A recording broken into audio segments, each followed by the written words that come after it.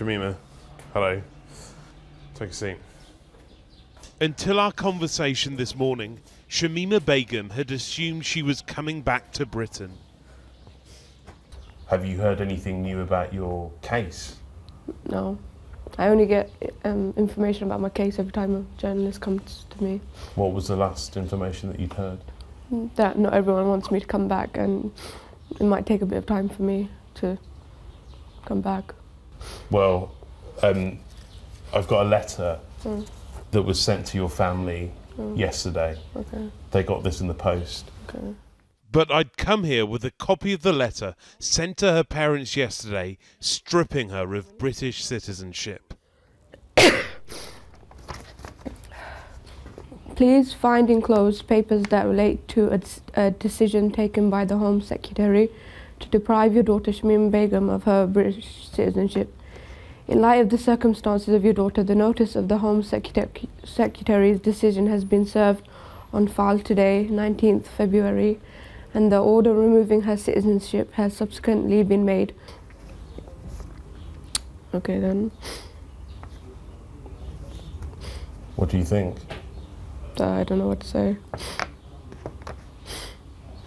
I'm not that shocked, but I'm a bit shocked.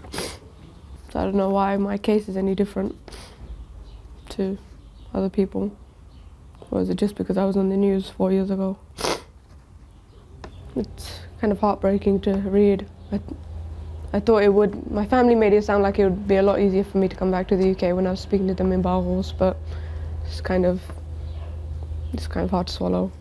I feel like it's a bit unjust on me and my son. But yeah.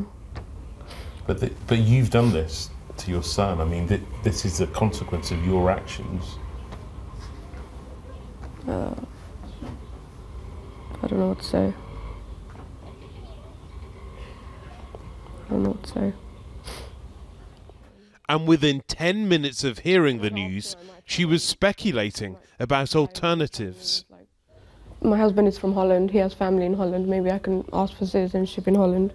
If he gets sent back to prison in Holland, I can just wait for him while he's in prison. But there's no other option than that.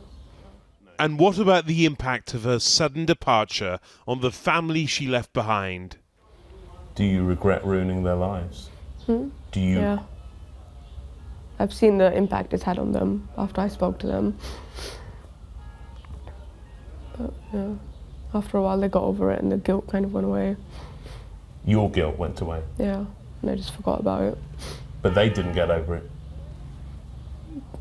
They slowly got over it, and they had to accept that I came, and they had to accept the decision I made. No, I mean, they haven't got over it. I mean, they're still devastated.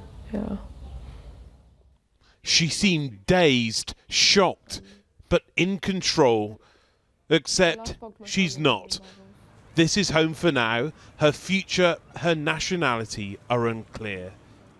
Rohit Katru, ITV News, North East Syria.